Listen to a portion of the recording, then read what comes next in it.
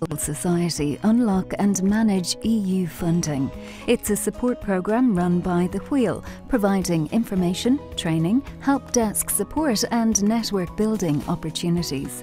The European Union's new multi-annual financial framework will run from 2021 to 2027 and contains a plethora of funding programmes for organisations like yours. These include education and training, youth, sport, citizenship, rights and equality, research and innovation, and the social economy. These programmes will serve the EU's overall objectives of being smarter, greener, more connected, more social and closer to its citizens. Innovative projects undertaken by civil society will play a key role in driving these objectives, but navigating EU funding can be challenging. Join Access Europe today for expert help with accessing EU funding opportunities. Okay, so there's a little bit of an overview of our Access Europe programme, and we'll give you a little bit more information about that later and the types of supports that we can offer. The first thing we're going to do is just have a little look at what we're going to cover in today's session. So the first thing we're going to look at is just a very brief overview of some of the basics of how EU funding works before we hand over to our co-hosts for this event, the Creative Europe team, who are going to walk you through their programme, and then the other national contact points that we have lined up to talk about the various EU funding opportunities that are available to the creative and cultural sector through their programmes. So we have representatives from L'Ergus to talk about the Erasmus Plus programme, from the Irish Universities Association to talk about Marie-Sklodowska Curie actions, and Horizon Europe Cluster 2. After that, or before, in the middle, I should say, we'll take a bit of a comfort break for about 10 minutes. And then at the end, we'll have plenty of room for some Q&A before we wrap up by listing some of the supports that we have available for any of you who are interested in finding out more about EU funding that you learned about today. So with that, we're just going to jump in and have a look at how EU funding works. I'm not going to go into exhaustive detail here because it's really unnecessary. You don't need to know a huge deal about EU politics and policy in order to be able to access EU funding. But it is good to have kind of a general overview of the process and how it all relates to funding opportunities. It can just make kind of navigating the whole landscape a little bit easier, and can also help kind of connect the dots so that you can make stronger applications if that's something you decide to go for. So jumping right in, we're going to look at the multi-annual financial framework, or the MFF, which is obviously a much shorter, more succinct way of saying it. You often hear this kind of stuff, this terminology kind of thrown around when you talk about EU funding, but essentially it's the EU's long-term budget. It runs according to 7-year cycles, and for each budget period, they determine what their goals are over that 7 years and how they're going to allocate funding to achieve those goals. So you can see now that we're currently in 2021 to 2027. So even though we're into 2022 now, I would say we're still very much in a transition period. There was a lot of delays with the new batch of programs in 2021. Some of them, like the interregional programs, are only just seeing their first deadlines being released now, and kind of clarity about new programs and how they're going to work is still kind of being ironed out. But there are lots of opportunities that will be coming up this year and over subsequent years. And overall, it's a really good time to get involved in EU funding if you haven't been involved already, because the kind of learning that you do and the research that you do into programs now at this period at the beginning of the MFF will kind of stand to you for 7 years. So, you know, it's a good time to start familiarizing yourself with the various programs and how they work and what opportunities there might be. In addition to the usual MFF that we get every 7 years, we've also got additional budgets this year. So there's Next Generation EU, the Recovery and Resilience Facility, and both of them are connected with COVID recovery and helping the kind of economy and society recover after the pandemic. And then there's also a €5 billion Brexit adjustment reserve that has been awarded this year, and actually 20% of that will go to Ireland, recognising that it'll probably be the hardest hit of the various member states. So we don't know exactly how that's going to be spent yet, and there's still a lot of kind of negotiation that needs to happen in order to kind of figure out how all of these things are going to be distributed and used at member state level. To give you a bit of a visual, you can see that the blue is what the multi-annual financial framework would have been, and then the orange is the kind of extras that we get on top of that for this particular MFF. And you can see that these are the kind of numbers that we're working with. So it's a large budget.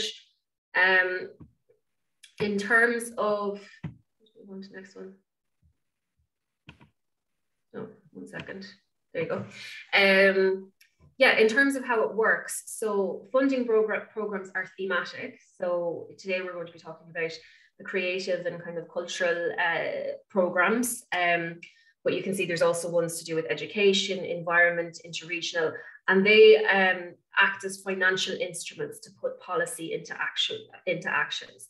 So the programs are released at the beginning of the 7-year period, but there are annual work programs there that allow the program coordinators to set different priorities and respond to different challenges and kind of evolve the program throughout the budget period and to set timetables and things like that. So you can see in this graph that essentially policy is what leads to programs. It's policy goals and policy objectives that lead to the formation of programs and how funding is allocated, and that funding then leads to projects. And ultimately, a lot of the projects, the findings of projects, the results of projects that are delivered on the ground, often by civil society organizations, but also other stakeholders, are what informs future policy. So it's very much kind of a circular relationship.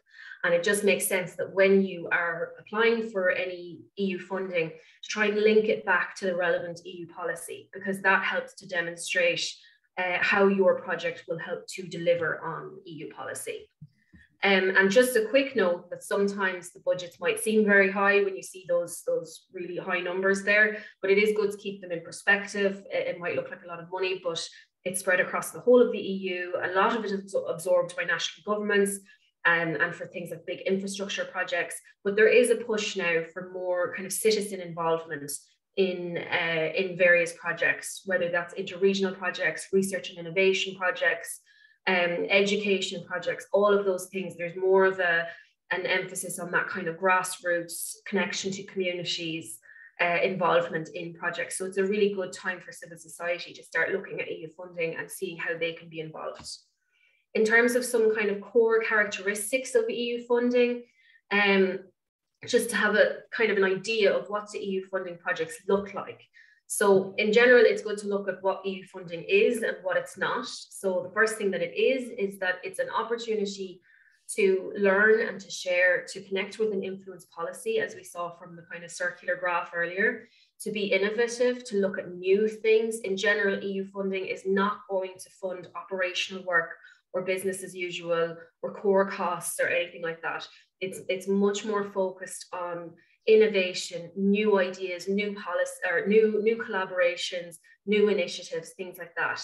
It can be a real opportunity to fast track certain strategic objectives that you might have, and to collaborate with external partners. And that's often key and central to a lot of European funding. Not all of it requires partnership, transnational partnership, but by and large, EU funding as a whole really prioritizes that kind of European element of transnational partnership. It's also an opportunity to build the capacity of your organization and your organization's profile. So that's the opportunities that it does present.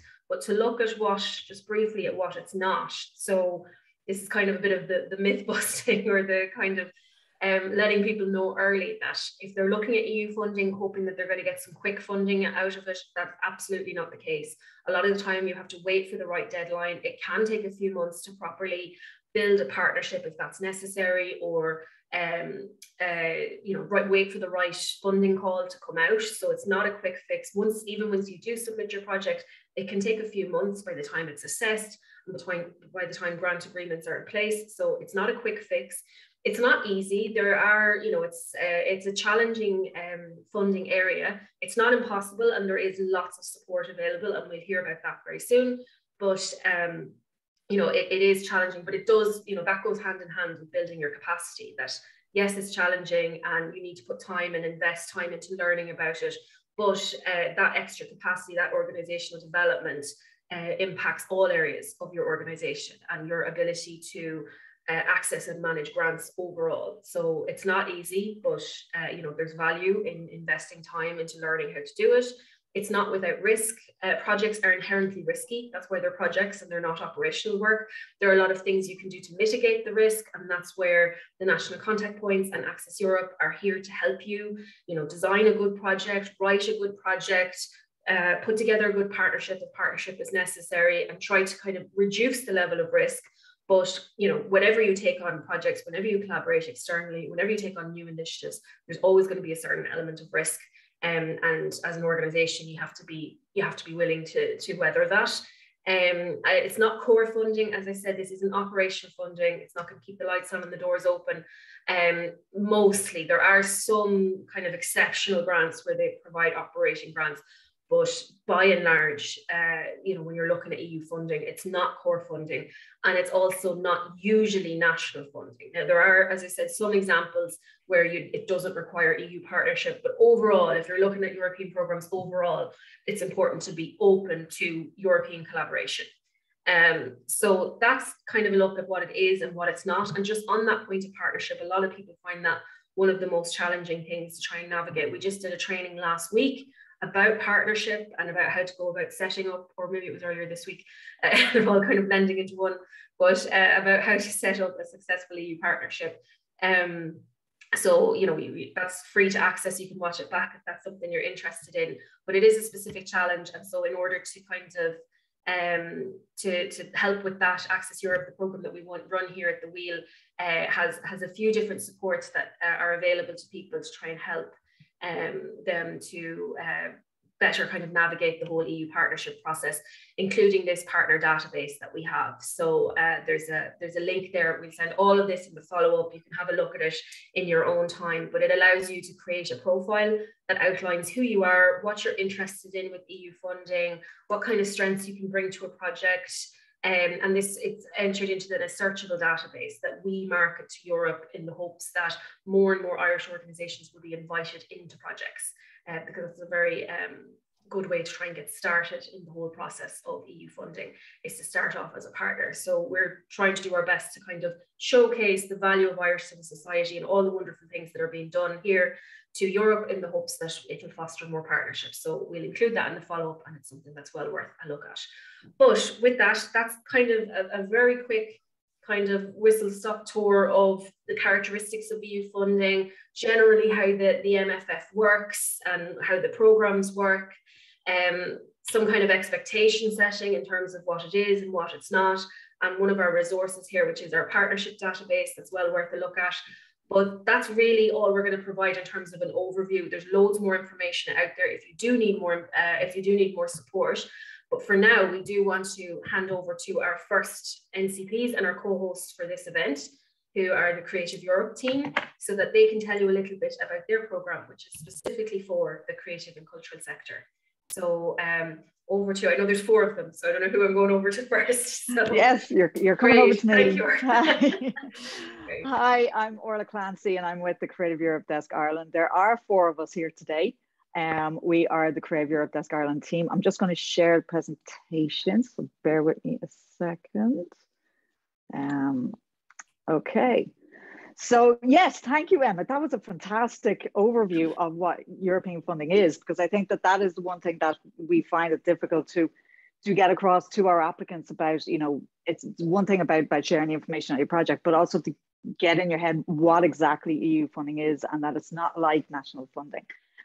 So once you can get that into your head, so that's a fantastic introduction. So thank you very much. We are delighted, we're thrilled to be working with Emma and her team at Access Europe on this event. We hope that this event will answer some of your questions surrounding European funding for the creative sectors. So we know that, all of you here, you're from the creative and cultural sectors, and you're very familiar with the funding aspect. And I'd say a lot of your time is put into trying to access funding for your projects. And you're well aware of all the Irish funding resources that are out there. And we know that the European, sometimes you can see the European funding and it just seems too complicated and a lot of red tape, and it just feels too much. So hopefully this will sort of cut through some of that. So Creative Europe, the media and culture programs have been around for many, many years, since the 90s, beginning of the 90s. And then in 2014, we all came under the Creative Europe umbrella. So generally, this is the one-stop shop for the EU funding for the sector. But the potential and the opportunities of these sectors have been realised and have opened up the doors to many other avenues of funding from other different European programs. So they're the strands of those programs that we'll hear today. And we know how difficult it is to keep tabs on all of them because the programs are so huge. So picking out those individual strands for creative sectors can be quite difficult. So that's why we're delighted to be here today. So to give an overview of the Creative Europe program, so we are the Creative Europe desk. So there is I'll go into the actual program now in a minute, but the Creative Europe desk is, there is a desk network across Europe. In each country, I think it's in 40, there's 40 desks at the moment. And we're a very close-knit network. So in Ireland, I'm based in the media office in Dublin, and then Evelyn Nivongala, who's here, is based in the media office in Galway, and then there's Katie, Larry, and Aoife Tunney is in the culture office, and that's based in the Arts Council. So they look after the culture program of the Creative Europe program. So then we have Leona Cully, who also brings us all together with our social media and communication skills. So that is who we are. And I think it's very important to part of this is sort of introduce us to you all. And our aims as a desk is one, to give you information about the program, which we're doing today. And we will, we have newsletters, which you can sign up to, very strong social media. We run events. A lot of information about the program, but also some other programs and policy objectives too from the EU. We're here as well to develop and advise, like Emma was saying. I mean, you're not alone. When you're applying for European funding, you're not alone. So for Creative Europe applications, like, we are here. We will get out the red pen with your applications and bring you through to make sure that you're on the right track, because we want you to succeed in these applications. So please always come to us if you have any questions at all. Like, that's why we're here. So a key area, again, what Emma was talking about was collaboration across Europe. And we know that can be difficult, and especially, like, we can't just hop on the train and go to France. Like, it's a lot more difficult for Irish partners to do that. So we help with that. So the desks are involved at the moment on certain new calls that we're doing matchmaking sessions for partners. We're running events that will help bring people together and think about collaboration across Europe. And I know on the culture side, they've been working on the partner search for years. From the media side, it's, a lot of it would be the markets and the training opportunities that we'll go into later. And also then we promote the results. So we are actively involved in promoting your projects and getting it out to the general public, not only in Ireland, but also across Europe. So the Creative Europe program, budget of 2.44 billion. And it sounds a lot, exactly like Emma was saying, it sounds a huge amount of money, but when you break it down, there's many different calls, there's many different deadlines, and suddenly the funding starts to shrink. And there's an awful lot of criteria that you have. So you have to be at a certain level. So it's a lot of work just to get to be eligible to apply. So the program, it supports Europe's, excuse me a second, cultural sectors to be more green, digital, inclusive, resilient, and competitive. And as you can see there, the green and digital, it is about the priorities as well of Europe is very important. So the program objectives, to safeguard, develop, and promote European cultural and linguistic diversity and heritage. I think that's what's key, as opposed to different from other programs. Like, it's very much focused on the culture aspect, and we know how important that is at the moment with what's going on to protect cultural identity of European projects and of European creatives. But it also is to increase the competitiveness and the economic potential of the culture and creative sectors, and in particular the audiovisual sector. So it aims to enhance the cooperation. It's all about collaboration. Like we've noticed, especially with this new program of the 21 to 27 program, that it's a huge amount of focus on the collaboration. So whereas before, from our side, you know, a small documentary from Donegal might have been able to get funding on its own with no co-producers, that type of project is getting harder and harder. So you really need to be looking at a European collaboration. So to support the creation of European works, strengthen the economic, social, and external dimension of Europe's cultural and creative sectors. Sorry, it's very text heavy. To encourage cooperation on innovation, sustainability, and competitiveness, and to promote cross-sectoral innovation, collaborative actions, as well as diverse, independent, and pluralistic media environment and media literacy. So this is actually the program has expanded. There are new strands, which we will go into later as well, that it's becoming a much bigger program now, especially this with this current program. So in addition to that, and like Emma was saying about it's a really good idea, and it was good for you to focus on that or to highlight that, because if you can get the European policies, it all comes back to the objectives of the EU and the programs, and you know, the key areas currently across all the programs, and particularly for Creative Europe, would be the inclusion, gender equality, and diversity, and then the environment and sustainability and the fight against climate change. So they are key issues, and there's incentives, you know, of including them. I mean, literally down to you get extra points. There are 5 points, you know, in your application if you can show a very strong policy for, you know, in your company for these areas. So it's very important to be to cover that. So I'm now going to pass you over to Aoife, who is going to bring you through the budget breakdown and the culture aspect.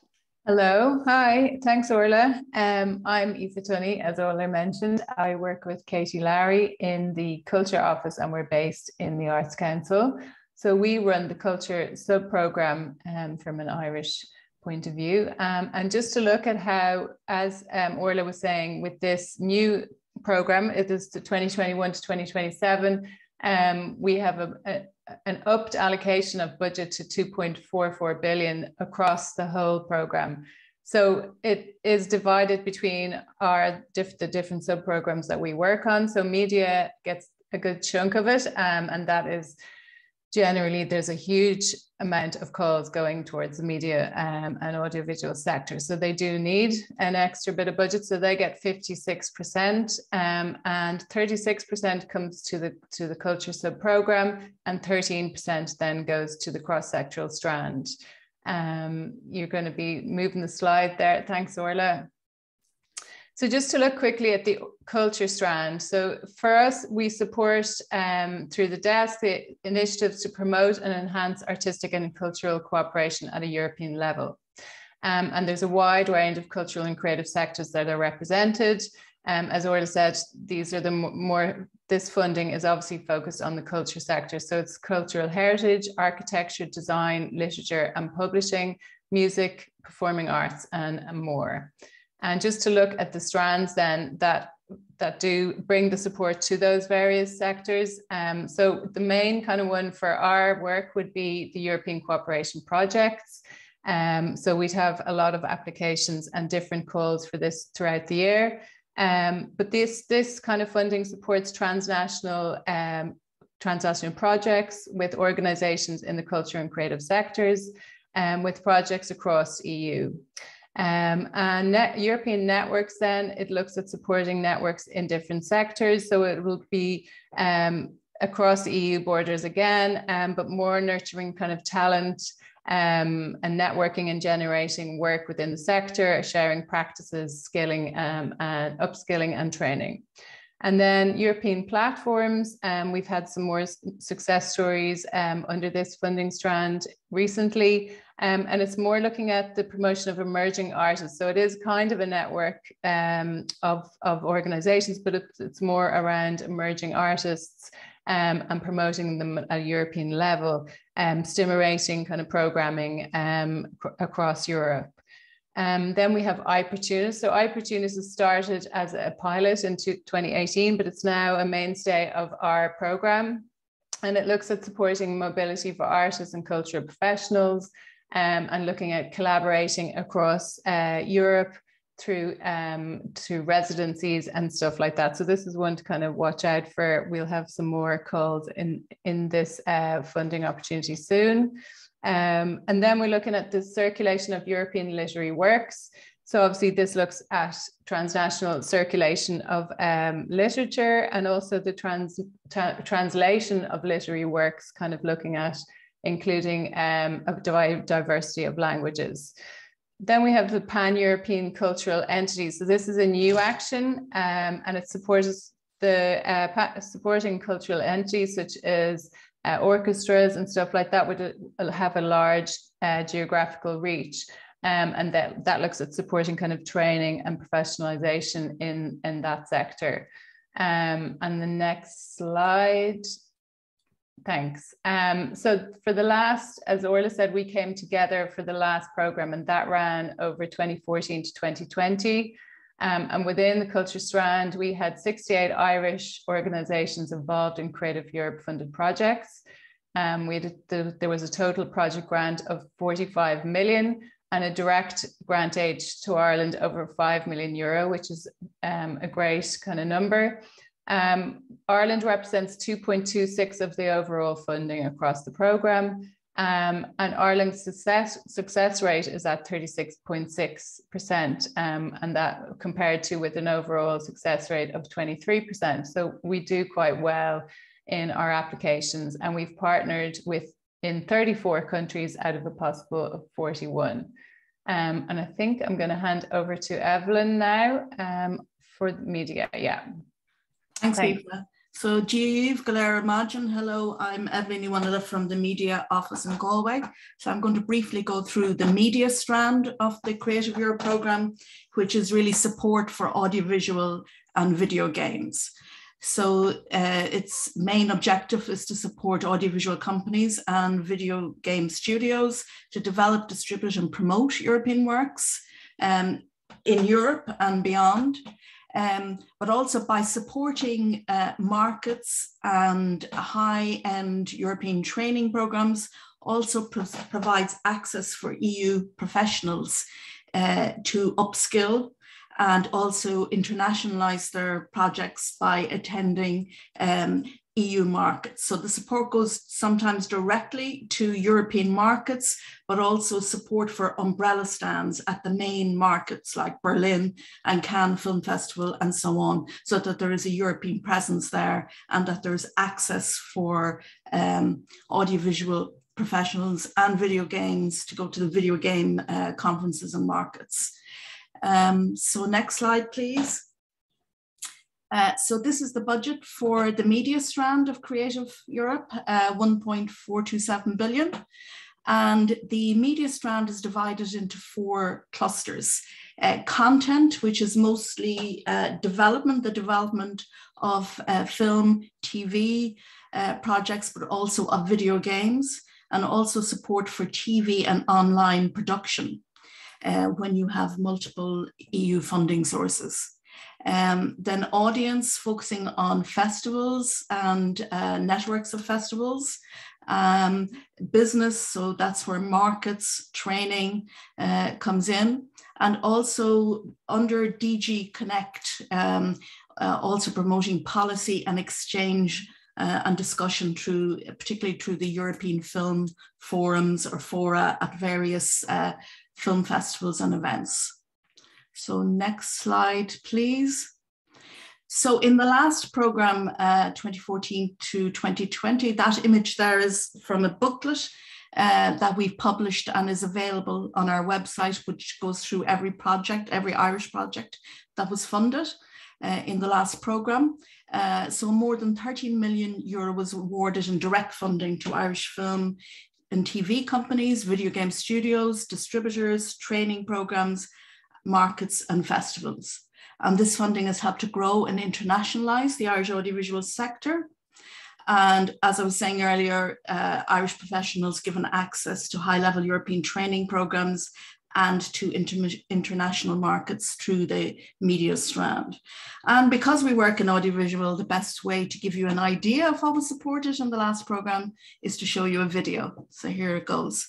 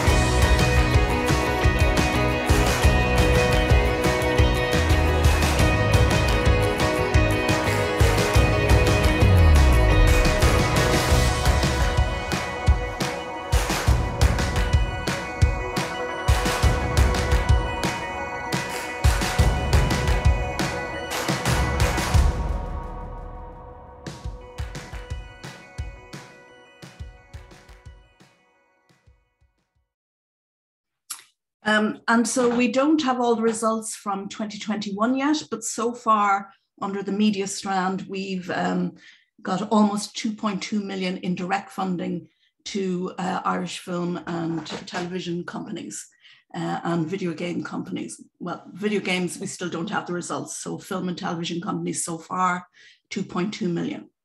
So moving on to the cross-sectoral strand, just to explain that the cross-sectoral strand is kind of the nexus between culture and media. So it's for projects that involve both audiovisual and culture. And there's a number of schemes that support actions in this area. So first of all, the Creative Europe Desk, the network that Orla mentioned earlier with desks in each country, that's part funded through this support scheme. And then there are other projects like the Creative Innovation Lab, so new innovative solutions and projects across both audiovisual and culture. And something that's new in this programme is support for news media, particularly journalism partnerships, but also media freedom, which is more important than ever, particularly with what's going on in Ukraine at the moment. So now I'm going to hand over to Katie Lowry from the Culture Office to take you through Creative Europe 2022. Katie, sorry, as you're going last, I have to give you the time warning to try and be as quick as you can. Sorry about that. Okay, I'm sure all my colleagues are laughing because I'm very verbose, but I'll do my best. So what I'm going to talk about here is, so obviously there's a certain amount of these programs that is set for 7 years and they won't be changed, but each year work programs have to be agreed with the member states. So I'm just going to talk a bit about that, and I've shared.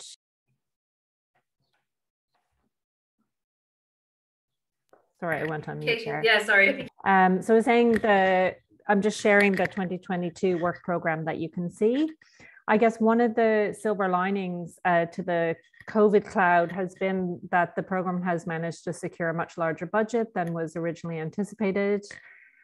So really the budget for 2022 will be the highest of the program. So for Creative Europe, it's a 33% increase on 2021, which in itself was a 30% increase on the last year of the previous program.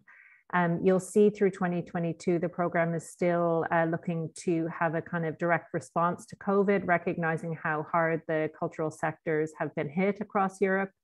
They're continuing with a targeted sectoral approach, so kind of recognizing that some sectors have challenges specific to them. So you'll see in particular, music is one, the performing arts.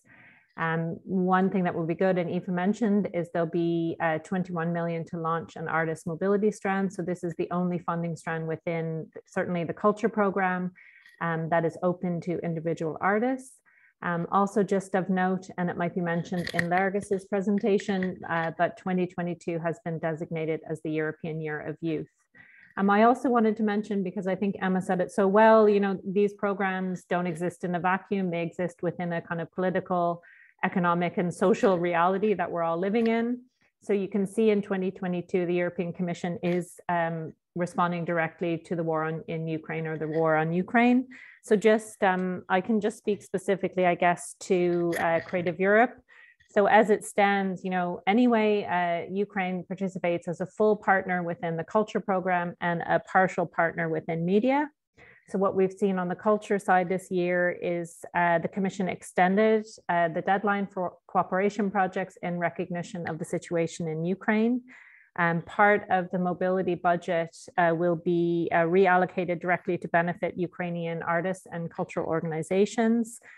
The Commission is encouraging project proposals to come from Ukraine in 2022.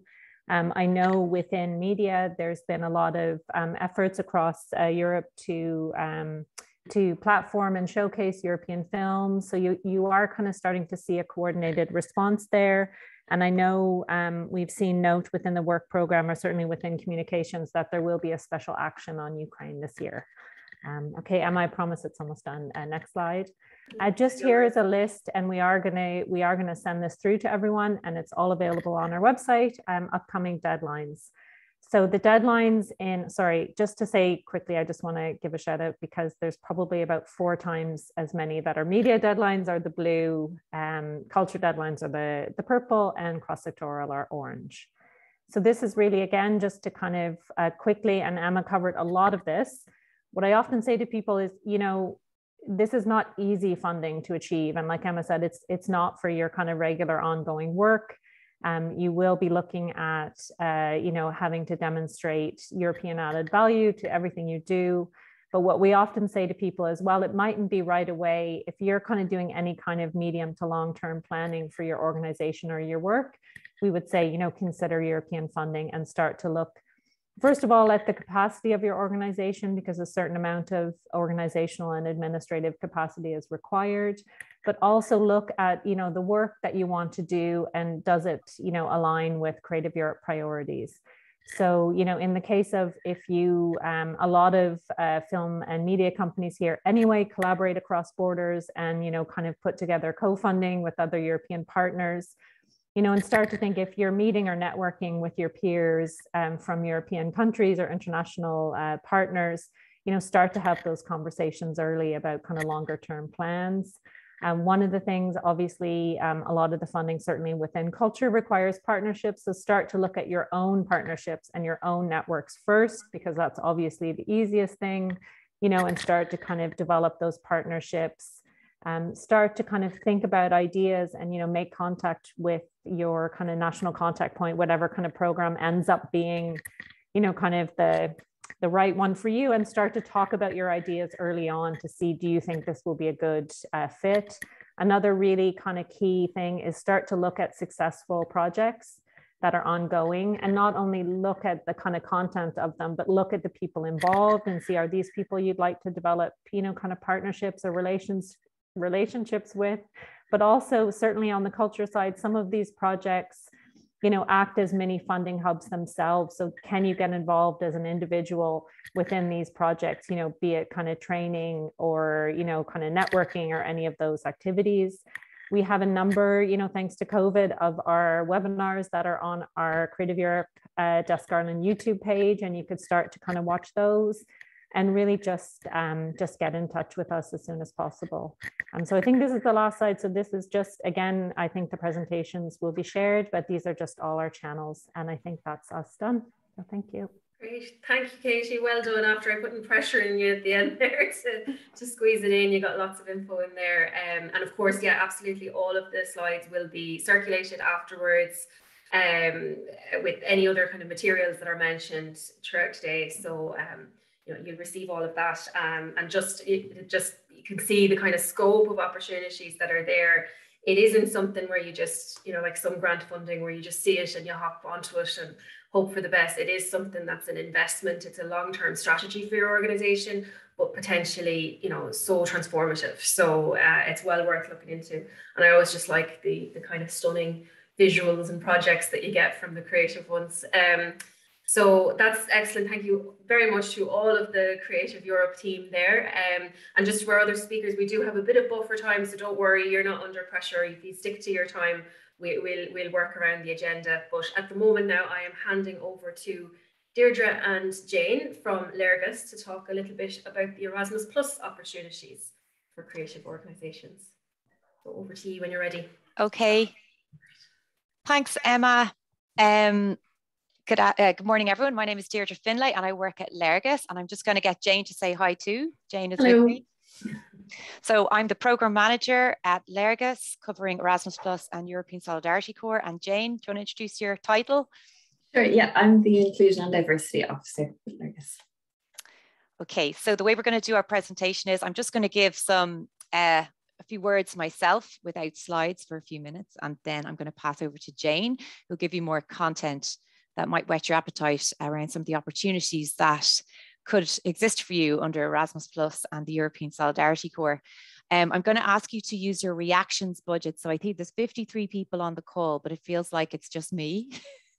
So I want to ask you a question. Did you know that in Ireland, via Lergus, so we are the national agency for Erasmus Plus for everything outside of university student placements. So we don't manage the Erasmus student placements. Did you know that there is almost 22 million euro decentralized to us to cascade to projects and organizations from Ireland and from around Europe? So give me a thumbs up if you knew that already. Okay, people in DCU know that. Jane knows that. Emma knows that because she's the expert. And Aileen, thanks Aileen. Okay, so I'm going to take it that we've got quite a few newcomers, what we call newcomers on the call. And that's really exciting for us because one of the principal, I hate to use the word targets, but yeah, one of the things we are charged with doing is encouraging new people to join into the program and also to retain the existing project beneficiaries that we've had for many years. So Erasmus Plus is the program that covers education, but it's formal education and non-formal education. And its premise is around exchange and intercultural exchange. So much like what we've just been talking about through Emma's presentation and through the team from Creative Europe, our work is to foster partnership and for people to learn from each other from other member states and indeed other countries outside of the European Union. So at Lergus, as I said, we're what's called a national agency. So we actually have bursary funded, decentralized to us from the European Commission. So if you apply for funding from us, there is some advantage in that you will get access to the team here in Lergus because we are, we call it the supportive approach, but we have a specific approach to work, much like Creative Europe, where we like to guide and support people through all stages of their application before, during and after, because undertaking a project that's funded by the Commission can be tricky, but I don't think it's all bad. So I would just give you a flavour that projects can range from something like €9,000 for a youth group to undertake something that they feel is important to them, all the way up to 400,000 for maybe a 2 to 3 year project with multiple partners. So those are the brackets around which we're working in. And in terms of, I suppose, the kinds of sectors that you might hear a little bit about, we work heavily with the youth sector. So groups of young people, informal groups of young people. We work with schools education, the vocational education and training, or what you call colleges of further education, and also adult education, which is a really exciting area. So I think I want to comment a little bit on what you mentioned, Katie, about, I suppose, the annual work programme and the changes in the programs as we move through the cycle. So we're in 2022 now, and we know next year that our budget for Erasmus Plus will increase again, especially in the category of what we call mobility, which is this jargon. It just means these projects that encourage travel between countries are very much politically encouraged. So we will see an increase in that area. And also, yes, the response to crisis in Ukraine is very much to the fore in our work, and we're going to see more encouragement of addressing of that in projects this year and next year. So I think that's me for now. I'm going to pass over to Jane, because Jane has some more kind of clear content, but I'll also come back at the end to get your reactions. Thanks. Thanks very much, Dee. I'll just share my screen here. We go. Yeah, so first I'll talk through a little bit around Erasmus Plus. And here we have 2 key actions, we call them. So we've got key action 1 and key action 2. Within key action 1, we have mobility for learners and staff, youth exchanges and youth participation activities. As Dee mentioned, mobility is a bit of jargon that we use, but it's basically travel and encouraging travel. So mobilities for learners and staff can be professional development activities like seminars, training courses, networking and community building, or study visits, job shadowing abroad, a wide range of things there. Youth exchanges is where groups of young people from 2 or more countries come together for non-formal activities, and they're supported by a group leader. And then we have youth participation activities. And these are local, are transnational projects, but they're youth driven. So the young people come up with the project themselves, apply and are supported through it. It's really to encourage youth participation in European democratic life and support social and civic engagement. And then under key action 2, we have cooperation partnerships and small-scale partnerships. So the cooperation partnerships are larger. They're for organizations or groups from different countries working together, sharing good practices or developing new ideas in their field. And then the small-scale partnerships are lower grant amounts, shorter duration, often simpler administration for smaller projects. And it's more of a flexible format. So these can be transnational and national activities with the European dimension. These are a bit more accessible for newcomers to the programme or grassroots organisations as well. We also, it's key to mention probably that accreditation is a new feature of the programmes. If you had experience of the programmes before, you might not be aware of this, but it is a new feature which allows an organisation who is accredited to get easier access to funding in Key Action 1. So it's where you submit an application for a longer term plan, and then you have easier access to the programme throughout. That was a bit of a whistle-stop tour of Erasmus Plus, but just to put it in context, an example, a creative example as well, is a great project that was run by Cricket House Theatre. It was called Inspire, and it was to train young leaders transitioning from being led into leading in projects using theatre methods. And this took the form of an 11-day training course with their partner organisation in Greece. And this is where young people developed a programme of activities that would guide them through this. The project also had a big inclusion and diversity aspect, and some of the young people had fewer opportunities or were part of the LGBTQ plus community. It's key to mention as well that there are specific inclusion supports available for people involved in the projects, and that is for anyone who's experiencing barriers to accessing the programs. These supports can be financial and a host of other supports as well. And the project budget, probably a key piece of information. So the project budget for this was €29,400. Okay, and then to skip over to the European Solidarity Corps, which is a separate programme to Erasmus Plus. There are two main parts of the European Solidarity Corps. There's centralised actions, which we won't talk about today, but they're managed by the Commission. And then we have decentralised actions, which are under Lurgus. And within that, we have the volunteering strand and solidarity projects. In a similar way to accreditation, to access the volunteering strand, we have a quality label. And to give a little bit of statistics, which is always nice to give some context as well.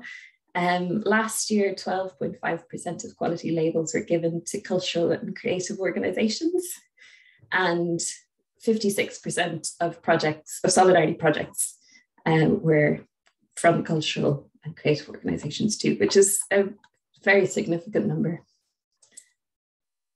Okay, so to give some information on volunteering,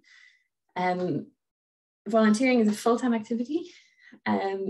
It's up to 12 months. The scope, so for an organisation to accept a volunteer, you can have a volunteer for up to 12 months.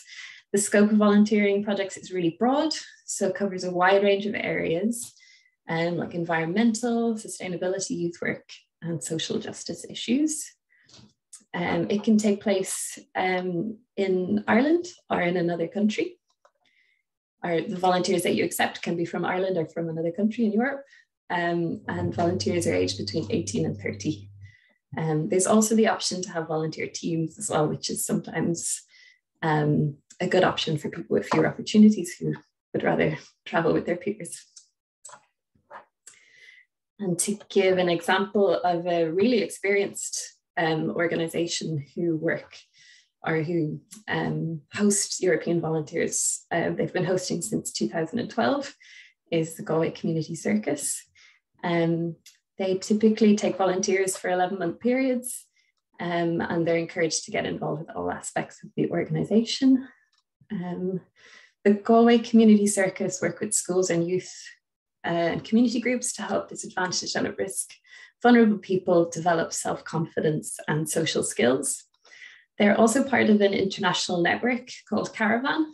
So this, they're adapting a part of their current project to support young people coming from Ukraine. And to move to solidarity projects, these are a little bit similar to youth participation projects under Erasmus+.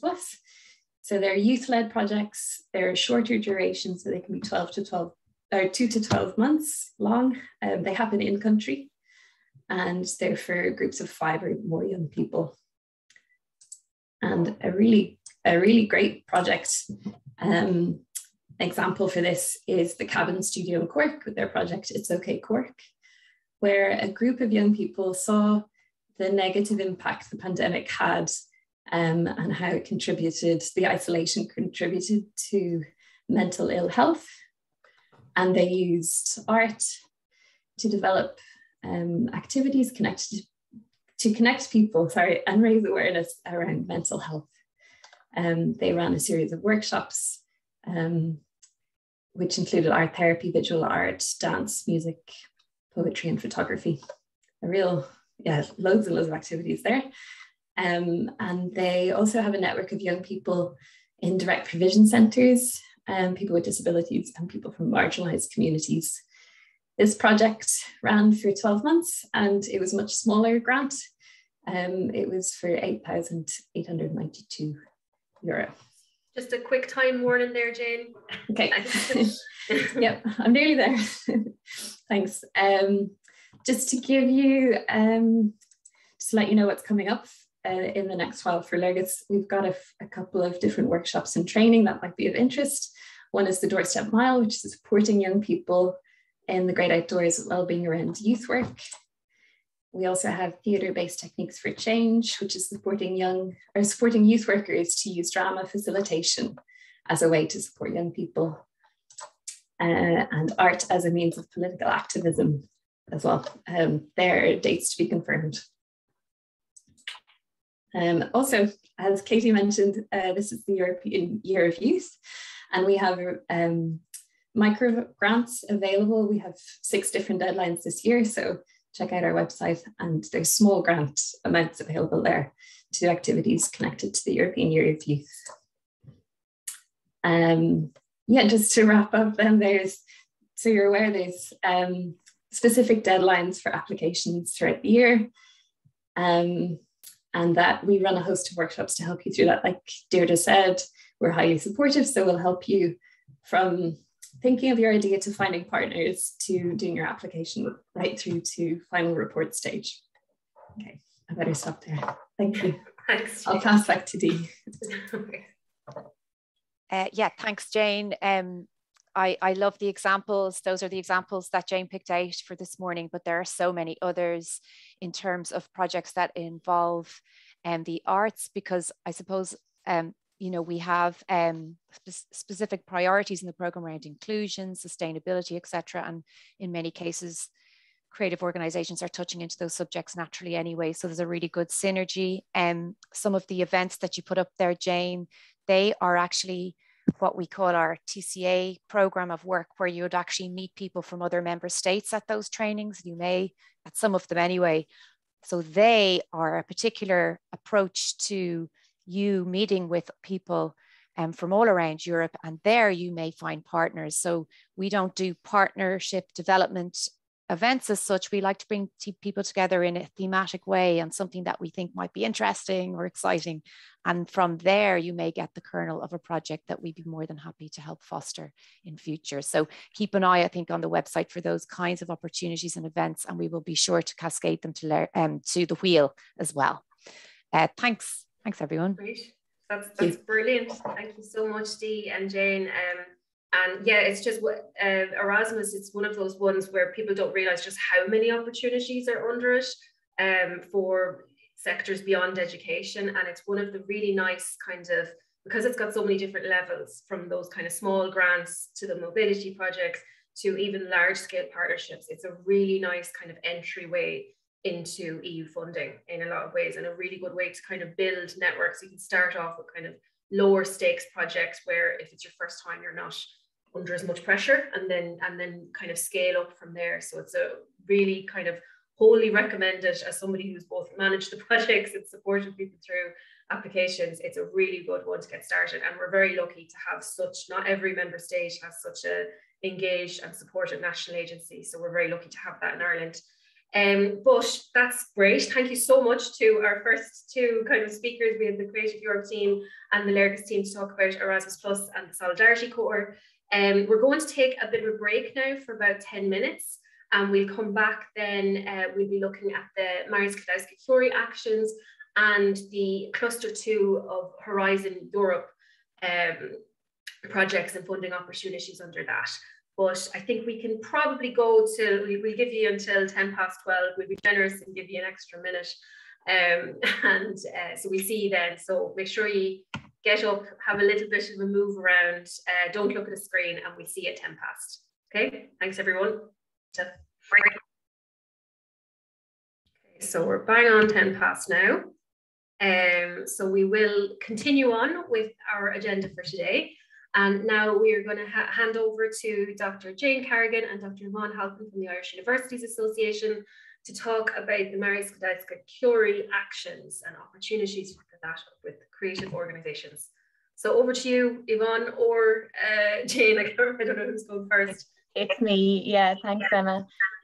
So Jane will move the slides along for me. I'm not going to speak for very long. Good afternoon, everyone. So I'm Yvonne Halpin, and I'm the head of the Irish Marie-Sklodowska Curie office, or the IMSCO, as we refer to it in short. And I'm joined today by two of my colleagues, so Jane Carrigan and Chiara Loda, who will present to you on the MSCA and on Horizon Europe Cluster 2. So Jane, I might get you to move along to the next slide if that's working. Super. So the IMSCO, we're supported by the Irish Research Council, but very much operated under a joint partnership with the Irish Universities Association.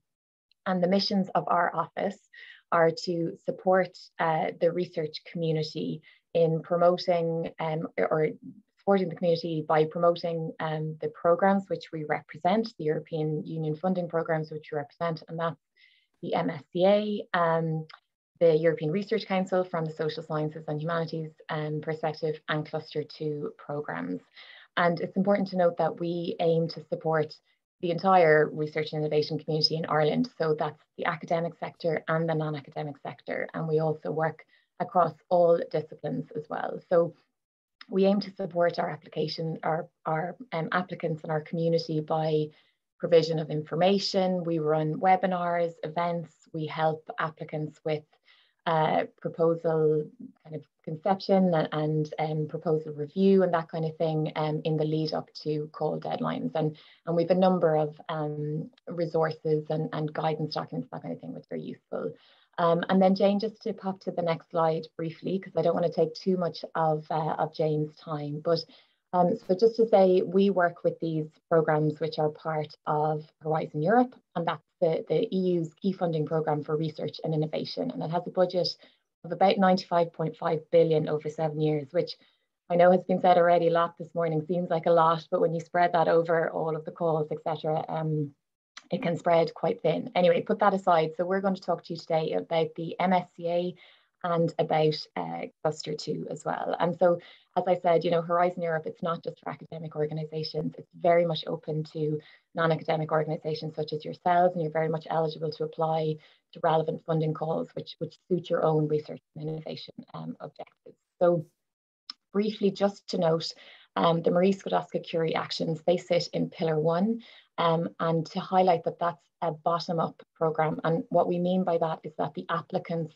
themselves choose their own kind of research and innovation topic and their own research and innovation project. So all disciplines are eligible to apply. Cluster 2, that's a bit different, and Chiara will speak to that in her presentation. But for now, Jane's going to talk to you a little bit more about the different actions within the MSCA and how organisations such as yourselves can participate in those actions. So I'll hand over to Jane.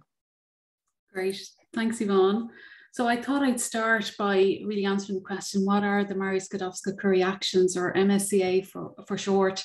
They're named after the inspirational scientist and Nobel-winning scientist Marie Curie, and they're an EU research funding programme, but they're a key source of research funding for researchers in Ireland across all disciplines. And they're the European Union's flagship programme for doctoral education and postdoctoral training. So they support researchers from all over the world with a focus on training skills and career development. And lots of different types of organisations can apply, as Yvonne said, and they include non-academic organisations such as charities, cultural organisations, who can all host and train researchers at no cost. Now, under H2020, Ireland has been really successful in securing MSCA funding with over 197 million euro awarded. So that's over 500 projects and more than 1,400 researchers. So we've had tremendous success in the past, but I thought I'd go through now what are the key features of the MSCA. And the motto of the MSCA is developing talents and advancing research. So that gives you an indication. So a key factor in any MSCA is to support the mobility, training and career development of researchers. And the MSCA does this through a number of means, including postdoctoral fellowships, doctorates, and also collaborative projects. Another important feature is that it supports excellent research in all domains and all disciplines. And it has, as Yvonne mentioned there, a bottom-up approach. So researchers decide the focus of the research problem that they want to address. It's not predefined. It's also about what can be called the 3 I's, so international, intersectoral and interdisciplinarity cooperation. And MSCA is really about stimulating such cooperation. MSCA also prides itself on promoting attractive working and employment conditions, and that's reflected on the importance it places on European principles, such as those contained in the Code of Conduct for the Recruitment of Researchers and the European Charter for Researchers. And it sees itself as having an impact not just on the individual career of researchers, but also on the organisations that are participating. And participation from non-academic sector is strongly encouraged. So who can apply? Well, the academic sector can and does apply, but the non-academic sector can apply too. And non-academic eligible legal entities could be civic society organisations, could be hospitals, could be galleries, could be art organisations. So what can the MSCA offer you And what are the benefits that it brings? Well, it's really an effective way of receiving funding for a research project that aligns with your research needs. And the bottom-up approach that Yvonne mentioned is really attractive in that regard. So it's a way of doing cutting-edge research in a very cost-effective way that will strengthen your research and innovation capacity. It's also a terrific way of accessing excellent researchers, and it may also give you access to state-of-the-art technologies and infrastructures through the network that you otherwise wouldn't have had. And plus, it will help, of course, to grow your organization's visibility and reach. And in terms of the benefits it offers to researchers, well, I've mentioned that mobility, training and career development are key features of the MSCA. So you can see the benefits that it will offer researchers in terms of gaining new knowledge and transferable skills and gaining new experiences. And that includes international experiences, intersectoral experiences, interdisciplinary ones. It also gives researchers access to networks and organizations and access to people. And in doing so, they're getting, I suppose, access to different ways of thinking and different ways of doing things. And all of this, of course, will help their career and employment prospects. So there's huge benefits to the researchers involved. In terms of the type of funding under MSCA, there are 5 types of MSCA and they all target different objectives. But I thought for this presentation, I'm just going to concentrate on the 4 that really fund research and projects. So we have postdoctoral fellowships, doctoral networks, staff exchange, and then co-fund. And I suppose each of those projects would have a lot of detail within them, what they do. But I thought a really useful way to think about this is to think about what you need as an organization.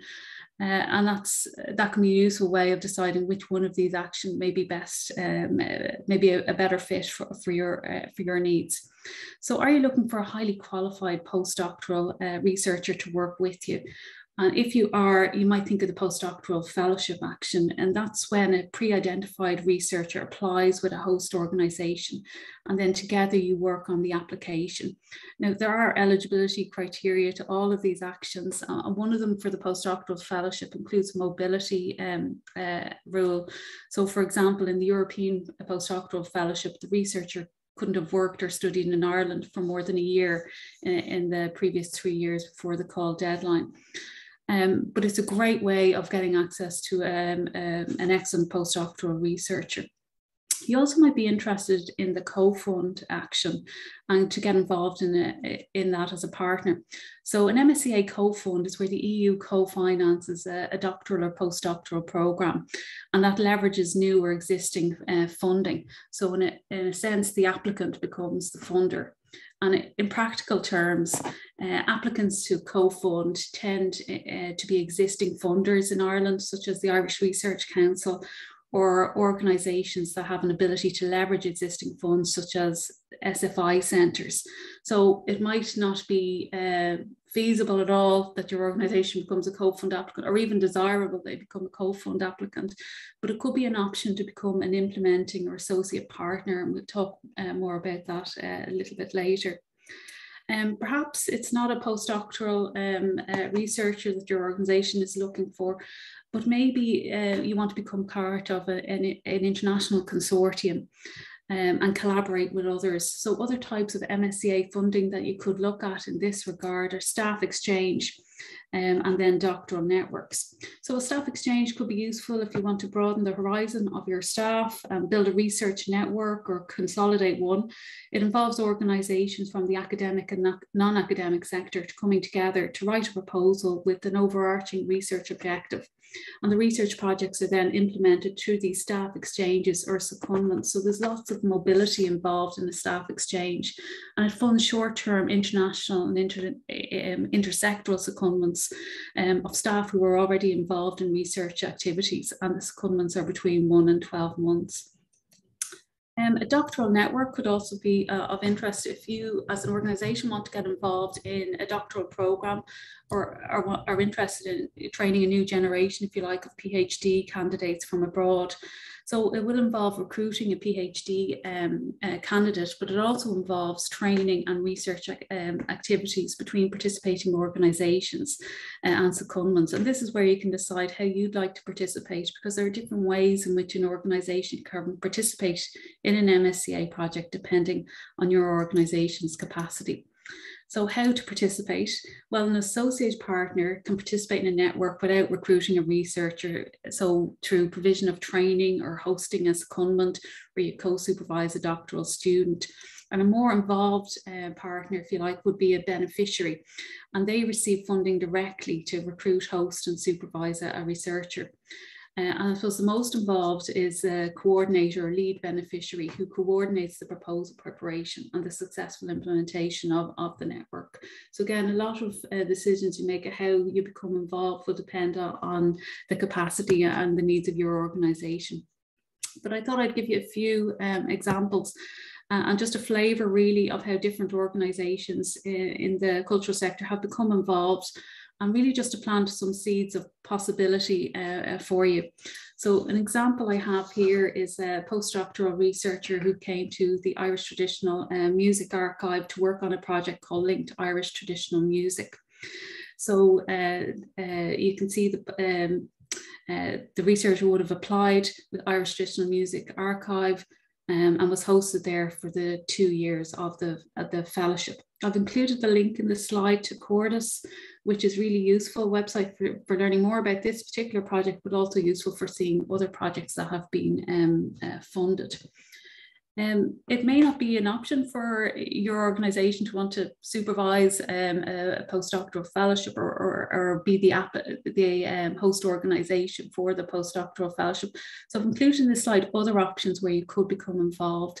So you could collaborate with an applicant organisation. So that could be a university or an institute of technology, and they're going to host the researcher. But your organisation might become involved in terms of offering a period of secondment for the research, for the researcher.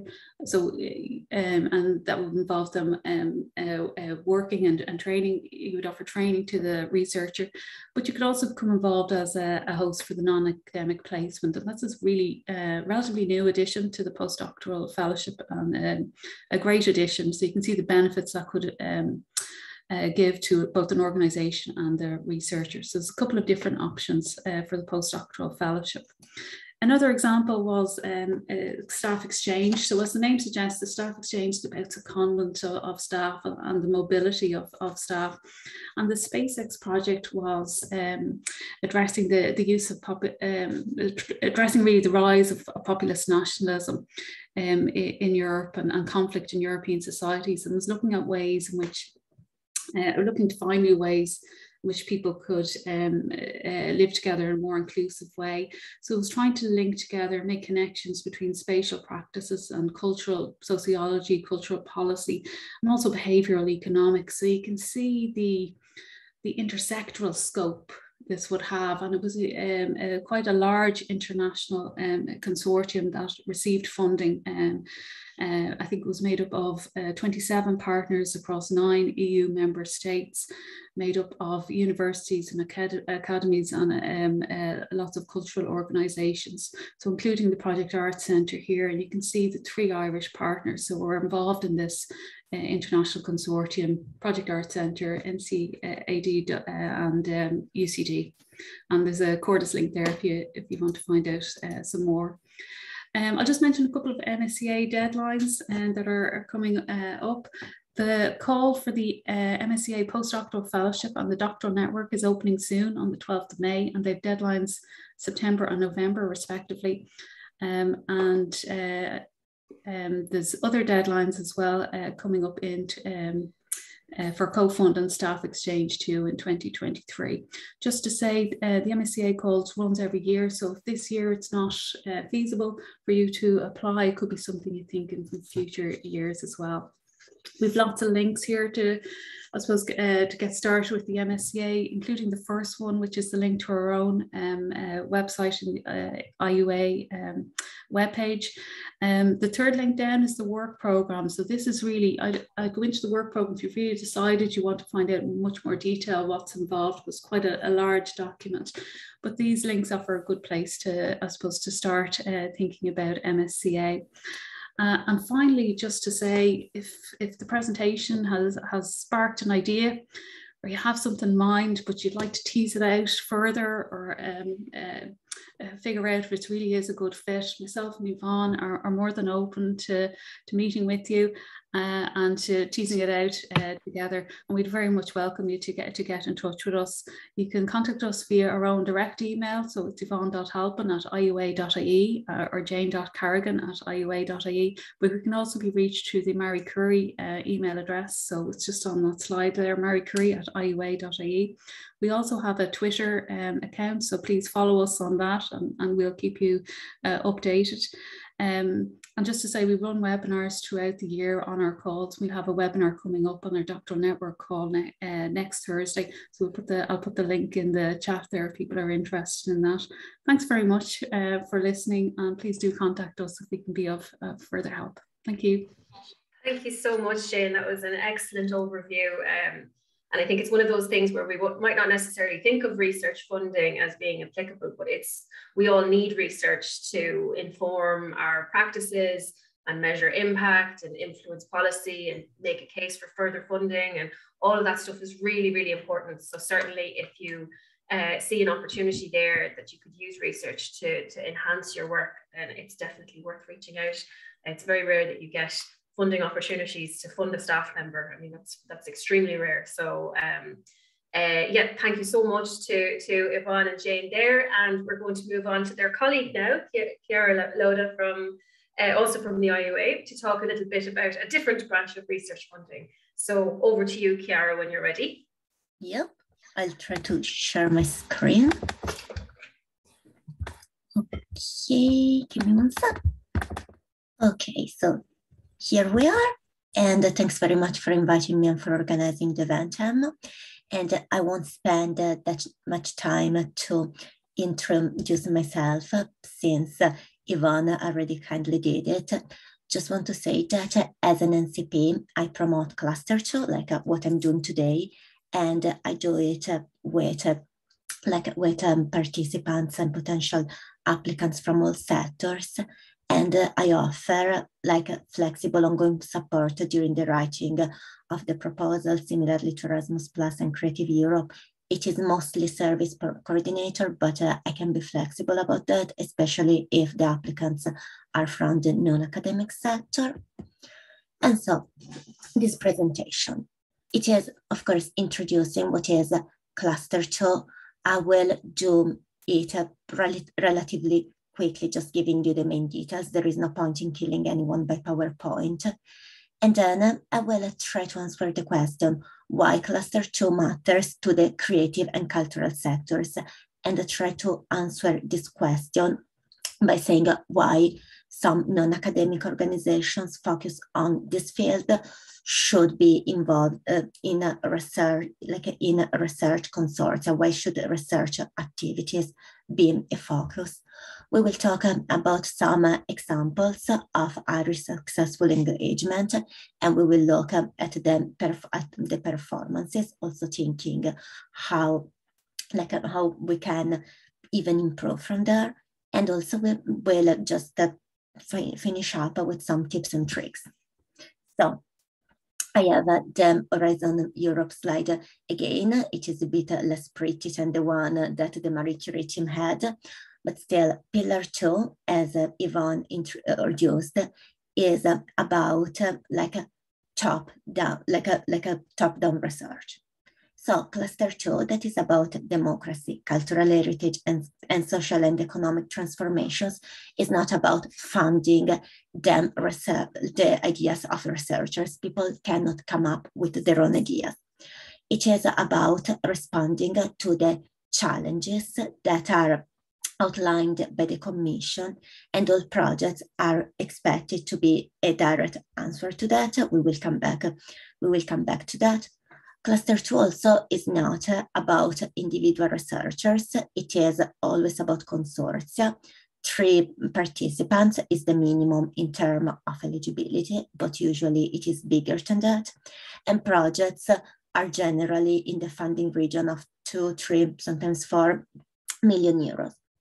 It is intersectoral, so academic and non-academic partners are not only welcome, but inclusion of an intersectoral element makes the proposal way more competitive, and we're coming back to that.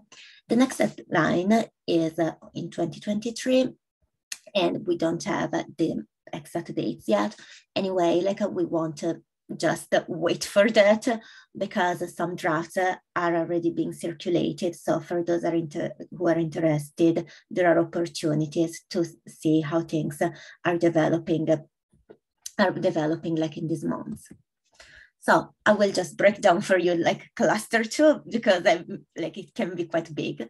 So there are 3 main thematic areas that, if we use the European Commission jargon, they're called destinations. One is called democracy. The other one is called European cultural heritage and the cultural and creative industries. And the third one is transformation. I made the heritage destination bigger just because it's probably the most relevant to this audience, not because there is any advantage to that or is more important. It was just to keep it relevant to you. And these destinations, they're further subdivided in annual call. There was one in 2022 that the deadline just passed in April, but as we said, more things are coming up.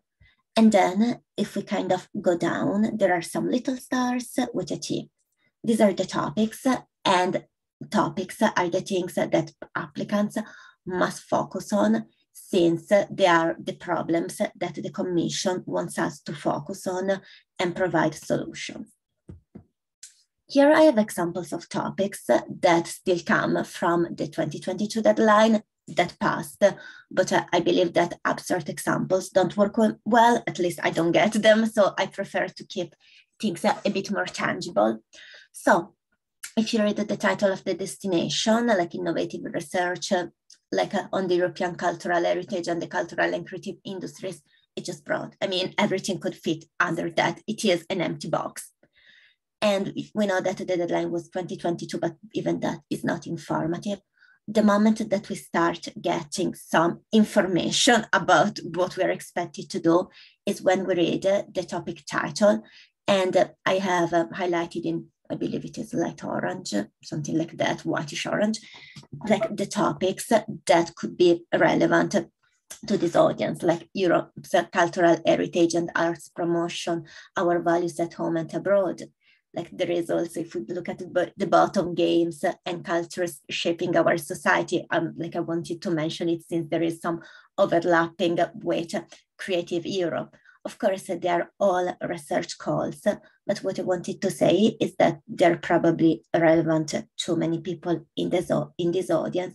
And at the same time, not everything is relevant to everyone. So the first step is familiarizing ourselves with what is included in the work program thematically.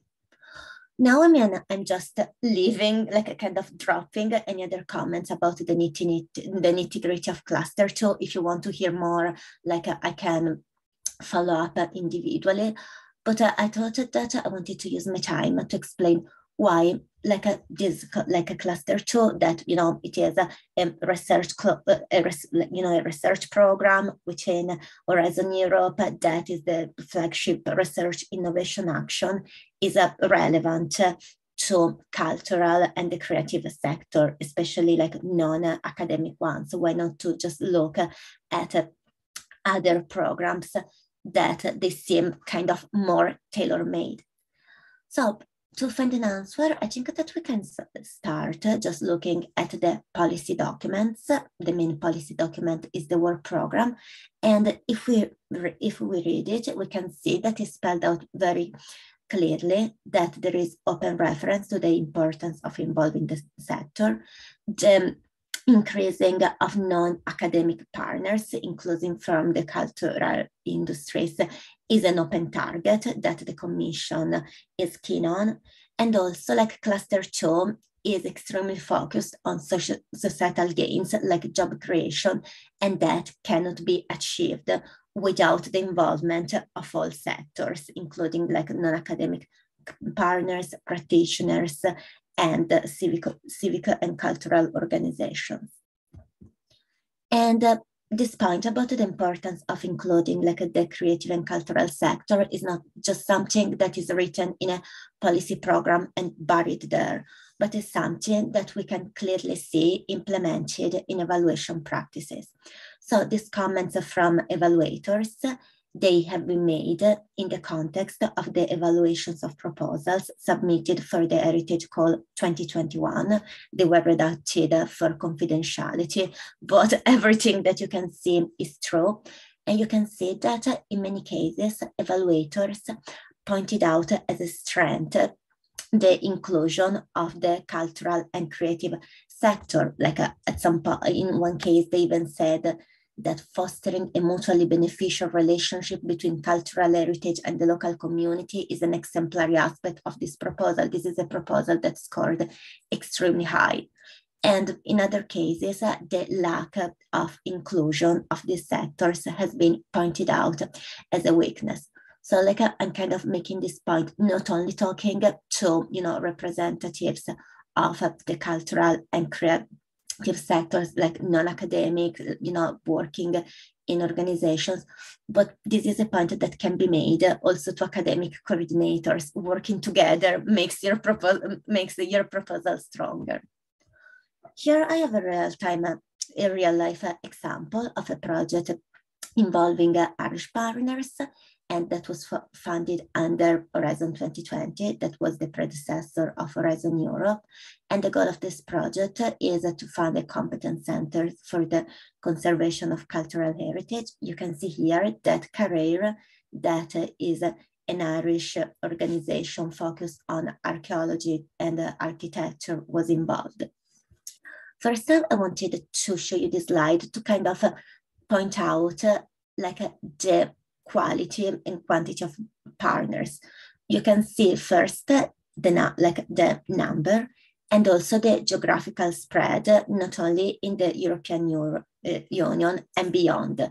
So just to give you a sense of the opportunities coming with being involved in this kind of project. But also wanted to show it because many times people, they hear about these presentations that in theory are very nice, but in practice is a bit challenging to relate to what you can do, what could be your space in a project like that. So if you're interested, my suggestion is just do some Googling. You can Google this project, that's a starting point. If you want to see more, I can point you to more projects like that. I think that, starting to see what the others did is the best way to find your own space in that. Also, I promised you that I would have talked about Irish performances, and this stats is about the involvement of the NGOs and the creative industries in the 2021 calls. I'm just looking at the heritage destination. And if we look at Ireland, we can see that there were 9 proposals that included an Irish partner from that sector that were submitted. One was successful, and this successful partner was awarded 300,500 euros. So it's quite a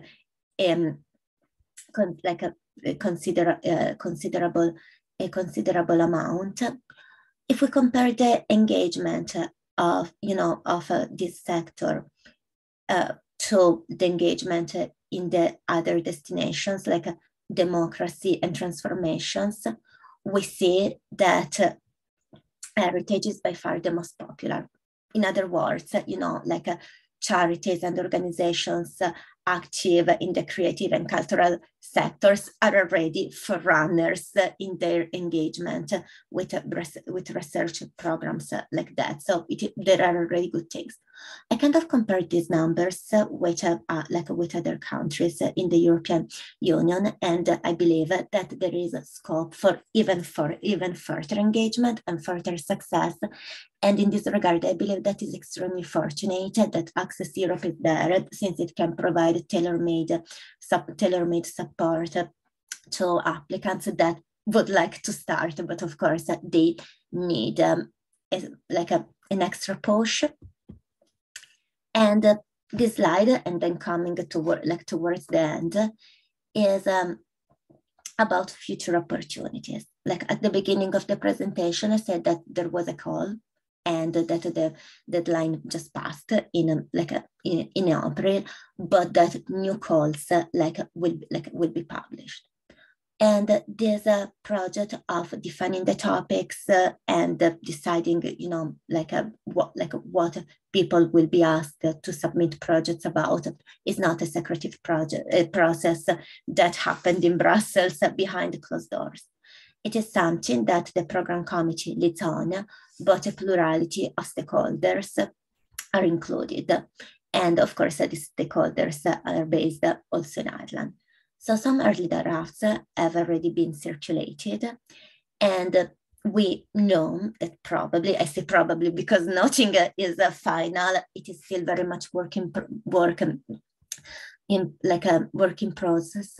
Like the following topics will come up possibly, and it is preservation of heritage monuments, culture and green technologies, digitalization of heritage, languages and heritage, and cultural heritage and rural areas. My thing is, of course, this is just an indication, but if you are interested or potentially interested in submitting, just try to get the work program. I think the Will has it. Of course, you can always talk to me, but don't wait for December for the publication of the work program to start partnering. Good coordinators with good consortia, they start working behind the scene before that, and being proactive in this regard will enhance your opportunities to be included in a good consortium. I'm finishing now, and I have some tips and tricks. The first one, and I should have written it in capital letters, it is seek support. I mean, the Will can help you, I can help you if you need it. And this help can take many forms. It can be, the review, some support in writing the proposal or understanding what is the topic that is the best fit for you, but also it can be help in terms of finding partners that seems a barrier in many cases. Again, Access Europe can make the difference. Start early, and that links with my previous slide. Don't start activating 2 months before the deadline. I mean, you can be extremely lucky and find someone that has a gap in expertise, but I would call it a stroke of luck. In most cases, good coordinators tend to have their people lined up pretty soon. So the sooner you start contacting them, better are your chances.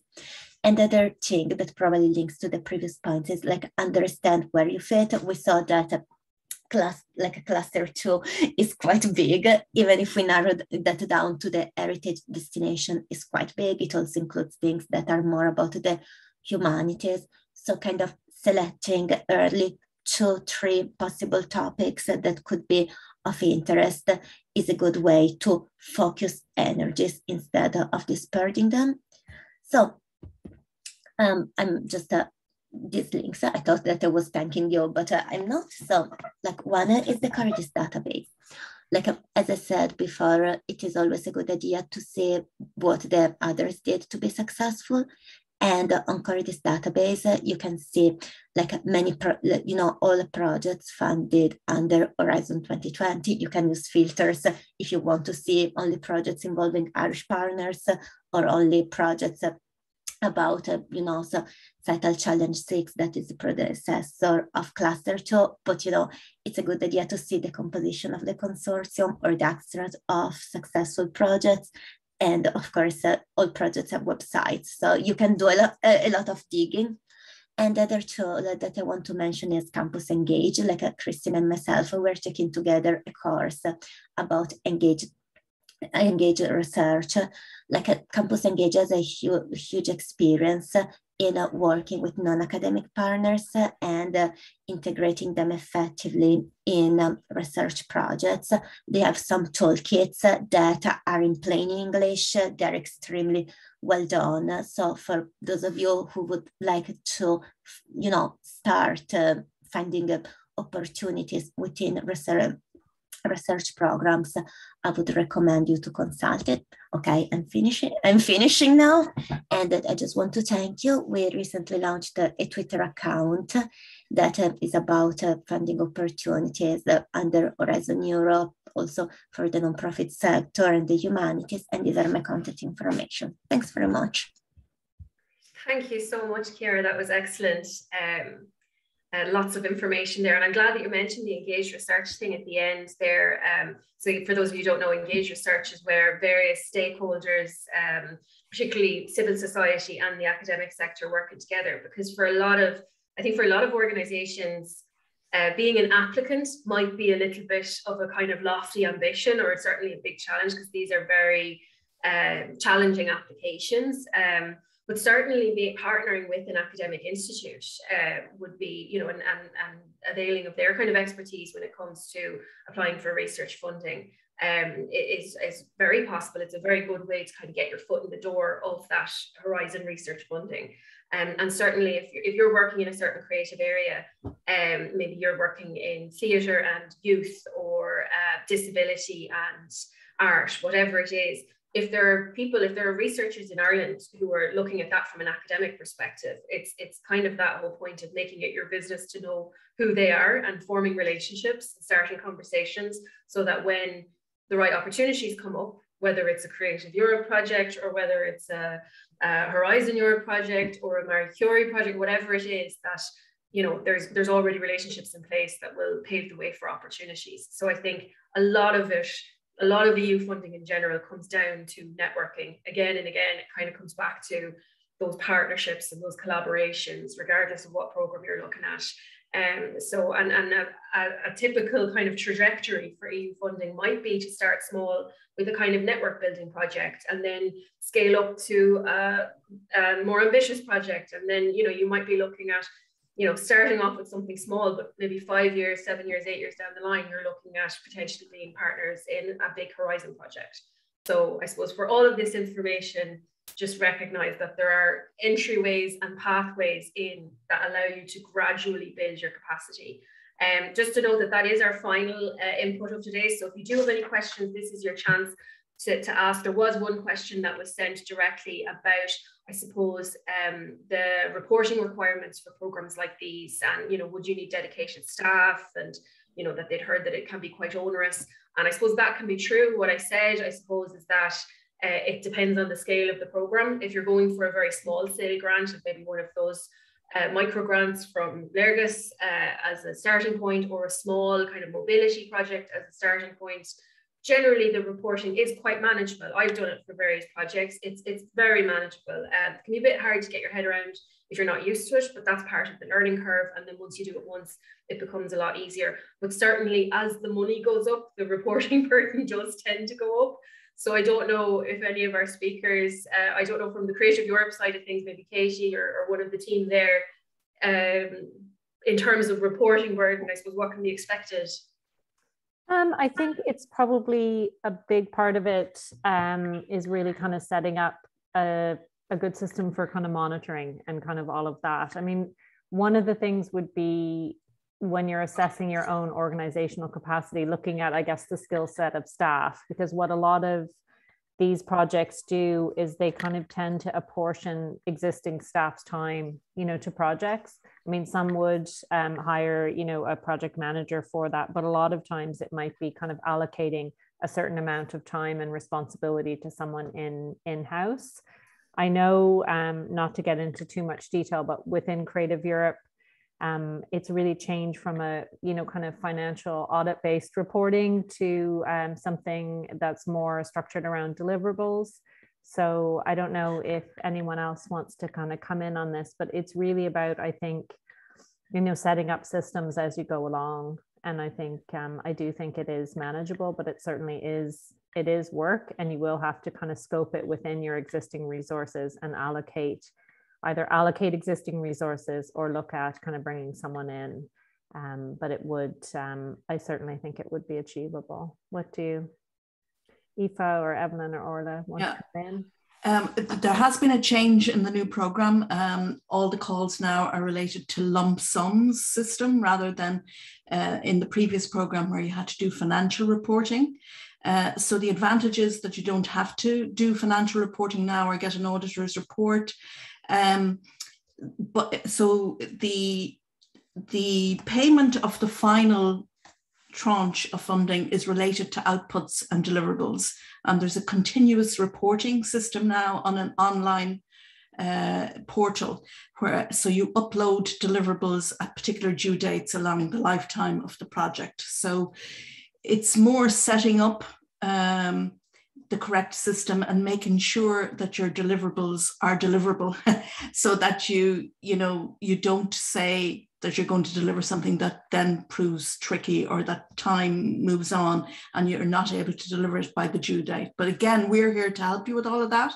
If you are selected and you get to the grant agreement stage, we can help you through that and give you advice on what kind of deliverables to put in. So our new line in the new program is when you're writing up these work packages that you have to have for the new reporting system, is that you are specific with the tasks but vague with the deliverables, so that you don't tie yourself into something that will cause you problems down the line. But that's what we're here for. We can help you through it. Yeah, excellent. Yeah, and I'm a big fan of the lump sum approach. Erasmus did a similar thing, and it's so much more focused on impact and less about the admin that kind of goes into it. It's so much more streamlined. So I don't know if Jane or Chiara, if you have any notes. I have one more question here that's after popping up, but did you have anything that you wanted to say about the kind of reporting side of things? Jane, if you want to go first. I gave two people one question there. Sorry. No, I suppose what myself and Yvonne have found is that organisations who've been through it before tend to build up experience, and that's reflects really what you were saying as well. It doesn't seem to be, we're told it doesn't seem to be as onerous as perhaps other projects, but everything I suppose is hard the first time you do it. And we can certainly help along the way. I would think a good piece of advice as well, if you're getting into consortium-led projects, is to work out, even if the proposal doesn't demand that you organise who's getting what, that you have those discussions early on with the beneficiary. I think they make life an awful lot easier in the long run. So as Katie was kind of alluding to there, I suppose have a think about how this is going to work out in practice if funding is awarded. Yeah, and just to add, Emma, as Jane was saying, it depends, I think, on what way you choose to participate. Like your reporting commitments and the kind of admin commitments would be less, for example, if you're an associated partner in a collaborative project versus if you're the lead beneficiary or something like that. But as Jane was saying, if you become a partner in a network and that network gets funded for a project, all of your requirements are laid out in a consortium agreement at the start of that, before anything is started. So that's your opportunity to really lay out and to plan for, what kind of commitment and time you need to give to it. Yeah, and it kind of, I suppose, vouches for that gradual, ease yourself in, don't throw yourself in at the deep end if you can avoid it. Chiara, we have one more question, so I'll ask you quickly if you have anything that you wanted to note about reporting, because I do want to get to that final question. I'd say that they said everything. The only thing just talk to the coordinator, keep your timesheet or whatever is is required. Keep it in order. Just upload things as you go instead of doing everything at the end. Yeah, absolutely. And just to say that if you were taking on a project for the first time, Access Europe, we're here to help people get funding, but we're also there for the lifetime of the project to help to make sure that you have a positive experience with it. So we can work with you to help you set up systems to make sense of what is required from you by whatever program is funding you, and set up systems early, because I think where people do run into that problem is where they didn't fully understand it, and then they get to their interim phase and there's kind of this panic of trying to go back and trace things that have already happened and things like that. So you won't be on your own with that, and absolutely, you know, we can help you with that. So don't try not to let that be too much of a deterrent, that kind of anxiety about the reporting thing.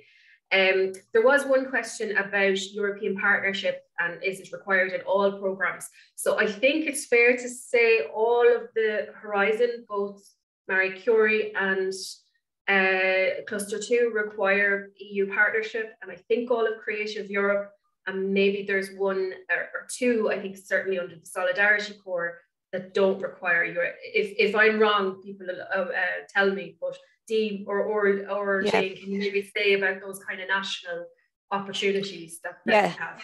There are two national opportunities I think that I can speak to quickly that would be of interest. So one is under Erasmus Plus, huge program, but a small action specifically for youth. But I have to stress it's youth-led, so it must come from the young people themselves, which is called a participation project, and it's brilliant. So for example, a group of young people got together in Ballyfermot and they wanted to refurbish the skate park. So that project was funded by Erasmus Plus, because it was actually about participating with local councillors in I suppose, in processes and democratic processes, and the young people leading that. It's about €9,000, I think. Second one is under the European Solidarity Core, which is a separate program that we manage. That's called the Solidarity Projects. It's the same thing. It's a group of young people coming together, but to volunteer together on something that they wish to do themselves. It would lend itself well to the arts, and it's a small amount of money, and it's national without partners, if that's any good. We're here to discuss those options with people. Great, thank you so much for that, Dee. Am I right that everybody else, you all require, it's European partnership is universal? Sorry, Jane, go ahead. Is it me? Oh, sorry, Jane. Yeah, sorry, I was looking at the purple background. Sorry, Yvonne, go ahead. I guess to highlight for most of the Marie-Sklodowska Curie actions funding calls, you'd be part of a European consortia. But actually the MSA postdoctoral fellowships, so that actually is an individual grant which is awarded to a beneficiary, for example, a university or one of the organizations here today. Now there is an international mobility aspect to it for the actual researcher that would partner with you, but that itself is an individual award. So there is a possibility, for example, if Trinity and a researcher applied and one of the organizations here partner as an associated partner on that project. So they're like a collaborator, and they may host the researcher, that kind of thing. So that's probably one of the outliers, if you like, in that. So that's a possibility. Perfect. Great, thank you. And I think I saw Orla as well. Yeah, I just about Creative Europe. There are an awful lot of calls. I mean, I think on the media side of Creative Europe, I think there were 14 calls in 2021 and something similar for 2022. And many of the calls require a partner from application, but some of them don't. And but I think that in evaluation terms, I mean, if you have a partner on board, it definitely, it definitely benefits you, and you get more points. So I mean, the calls that aren't, that you don't have to have one in place, the whole idea of it is that you're looking to expand in that direction. So you mightn't have them on board at the time, but that you're looking to go in that direction. So it depends on the calls. So. Okay, thank you, Orla. Aoife, did you want to pop in, or did she say your point? No, well, kind of related, but similarly with the culture program, the Opportunist, as we mentioned, that's the mobility award, but it's for individual artists and arts practitioners or cultural practitioners. But in that one, it's kind of a little bit more open, where you could be, for instance, applying to do a mobility, like travel to wherever in Europe, and it could be for a residency. So it's not necessarily, a partnership. It's you're working with somebody else, but it's not so much a collaboration partnership. It could be just to set up that residency. So it's still very individual. So in that way, you know, it's a bit more open. Yeah. Okay, great. Thank you very much. I think that was everybody. I didn't miss any hands there. No. Okay, great. But listen, thank you. We're at exactly 1 o'clock now. I'm just going to take 1 more minute just to share some of the supports that we have available. And I mean, all of those, we have our excellent national contact points anyway. And they're definitely your kind of first protocol for any kind of expertise to do with their respective programs. And all of those details are on their slides. They'll be disseminated in the follow-up to today's session. So you'll be able to reach out directly to them via email and sign up to their newsletters and attend their events and have a look around their websites and everything. But just in terms of Access Europe, we've mentioned it a couple of times, but we provide that kind of wraparound support. If you're still not sure, or if you have an idea and you're wondering where does it belong, or you're just kind of thinking, right, how do I get started in this whole EU funding journey? That's our kind of goal, is to provide that wraparound support, that kind of central hub, and then we can signpost people effectively to which program they need to be at. So we research all of the EU funding that's out there, and we condense it into a monthly newsletter that's free. So definitely, if you're interested in getting started, sign up for that. We organize lots of free trainings and events like this one, so stay tuned for that. Again, you can sign up for updates to be kept informed about those. And then we also have our kind of one-to-one advice and support. So if you have a specific project idea, or you're looking at how you can develop as an organization, we can organize one-to-one advice sessions with you as well.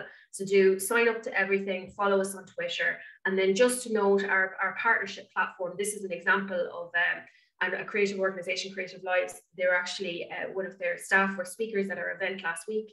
Or earlier on this week, I keep saying that, but they're an excellent organization, really experienced in EU funding, and you can see here what their profile looks like on our partner database, and it lets you upload kind of who you are, some of your essential stats, what focus area of your work, what does your everyday work focus on, and what are you interested in terms of EU funding, a little bit about your experience. If you don't have any experience, don't worry, it automatically includes a note that everybody on the database will be supported by Access Europe. So when we're promoting this to Europe, it can be reassuring to partners that, you know, each organization will be supported throughout the process of the project. And then it lets you outline your funding goals and your strengths. And, you know, part of this is uploading your profile so that we can send it out into Europe, and hopefully you can be invited into projects. And that's a nice way to kind of gradually build your capacity before you take on a coordinating role. But it's also an exercise in and of itself, just taking the time to sit down and do your profile and think, well, what are our EU funding goals? What do we actually want to achieve through this? And what are our strengths? What can we bring to a project? And what are we looking for?